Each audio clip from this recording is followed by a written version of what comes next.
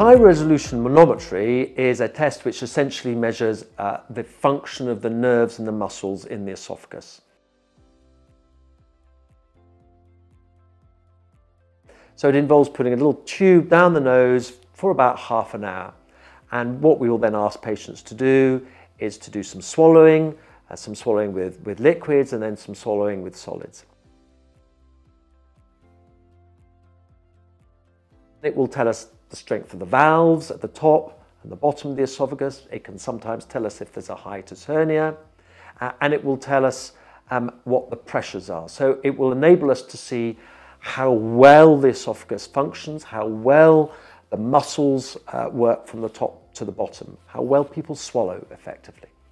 It's important in a number of respects. Firstly, if we're then going to go on and perform an impedance reflux study, we need to know exactly where the valve is at the bottom of the esophagus so that we can place the catheter, which is going to measure the reflux, in the right place.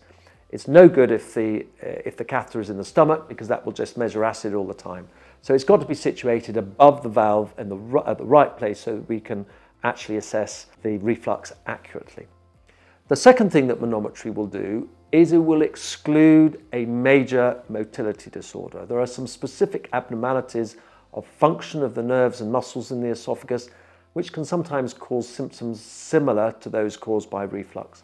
And we clearly need to identify those so that we can end up doing the right treatment.